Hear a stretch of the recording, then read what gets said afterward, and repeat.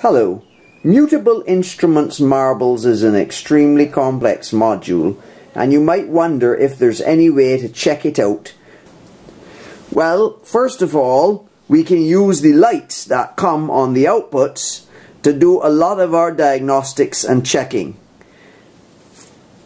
Take the rate control.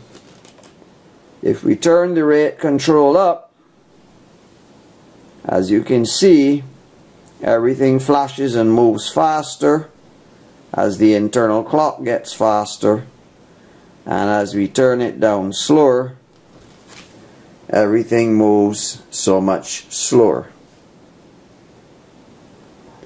Now if you put the clock at 12 o'clock, the rate control at 12 o'clock, this button underneath here, according to the color of the LED, is a master control of the rate. So right now it's middle speed. If we go to red, it's extremely fast for the same knob setting. If we go to green, it goes extremely slow. And if we go to orange, we return to where we were at the beginning. So basically we've checked out the rate control and the speed control, which cycles through green, orange and red. And now we have to look at the bias situation and the randomness of the timing here on T1, T2 and T3.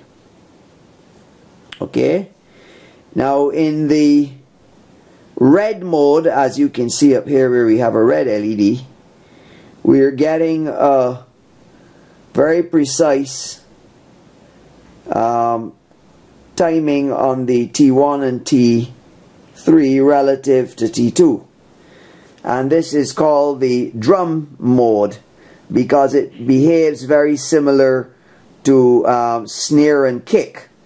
If you want to say the middle one, which is the fastest one of course, would be the hi-hats. So T2 would be the hi-hats, close hi-hats, and then you could put a kick maybe on T3 or a snare on T1, and you can change it from like a double kick, or you can basically change the timing there using the bias control slightly. As you can see, when we move it away from 12 o'clock, we get a slightly different arrangement here between the drumming. So you can, by having this on red for drumming and having three drums hooked on here, kick, snare and hi-hat, you can get various drum beats by simply rotating your bias control. So that's one mode of timing.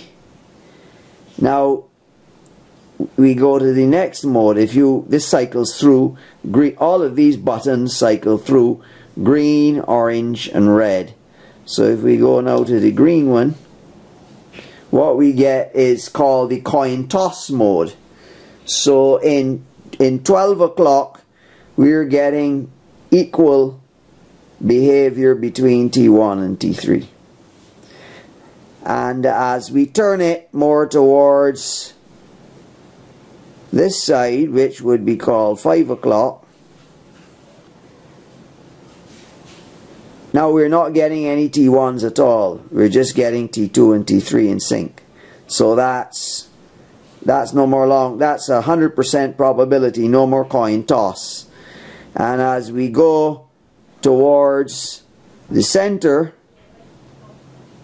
we occasionally get one here on the T1, but we still have more predominant T3s. And as we come across here now to the other side of 12 o'clock, we now get T1s and T3s, sorry, T1s and T2s with no T3s. So basically what the bias control does in the coin toss mode, where we have where we have a coin toss at 12 o'clock, middle position, we get equal probability between T1 and T3 relative to T2. Now dealing with the last mode here now, which is the orange mode. When I switch to the orange mode, notice all three of them are flashing in sync at the 12 o'clock position. But as I rotate it now towards the 5 o'clock position, I get extreme either multiplying or dividing going on. So if I come down to this side, see, I get a very multiplying the clock there, see? Every now and then. See that? Multiple flashes. Look at that there. Look at that there on T3. Whereas this one is going slower here on T1. And of course, if I reverse the setting over to this side, notice we're getting multiple flashes over here now on T1, and we're getting slower behavior on T3. So we're multiplying and dividing the clock essentially between T1, T2 and T3 in the orange mode. So that pretty much explains the timing section. The only other control that we haven't touched here was the jitter, which we can use to randomize the repetitive regularity of a clock. So if we turn up the jitter here now,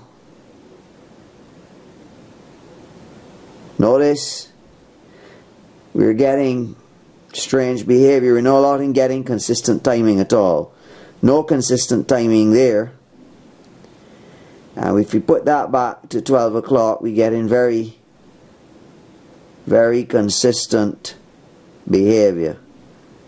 And if we put it over this side, it lags behind.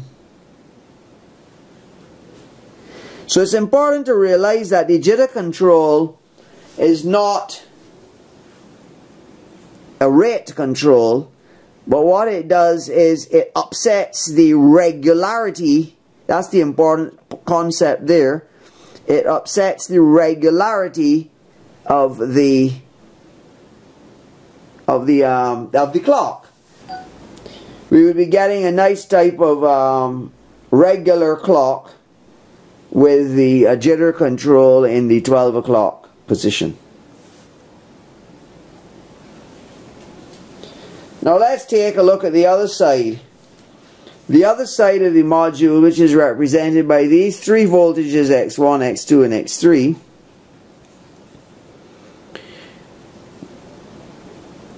are being, think of it as a sample and hold type of situation where these random voltages are being captured at the times designated by T1, T2 and T3.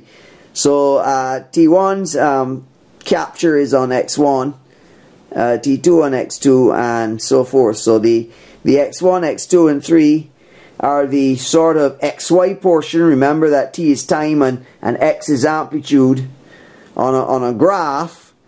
So that responds to so we have three random voltages basically to go along with our three timings. And here what we have here with this button here, we can cycle through green, orange and red. And we know that in the green we are getting 0 to 2 volts. So we can see that the LEDs are a bit dimmer.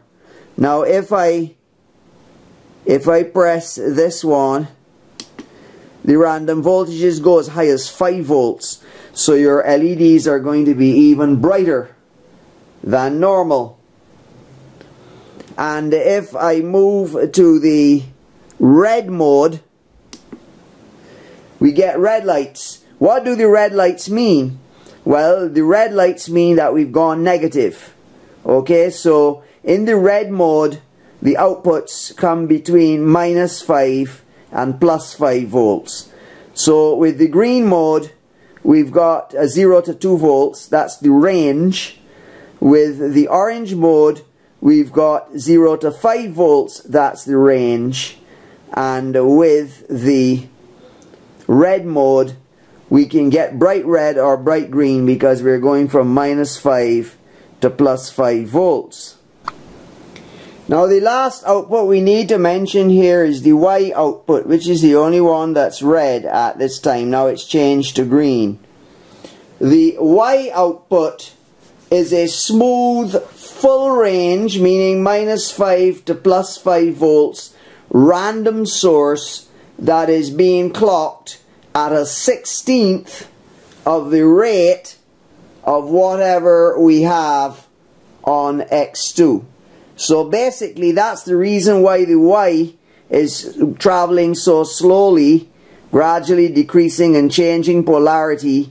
And in this particular case, obviously if we speed up the clock, everything is going to speed up together, the master clock. But right now, since it's a 1/16 the speed of the clock, that's the reason why it's changing so slowly. It's traveling from -5 to +5, and of course the intensity of the actual LED gives us some rough visual measure of what the voltage would be. Well, we will close it off there, and we will do the rest of marbles in another video.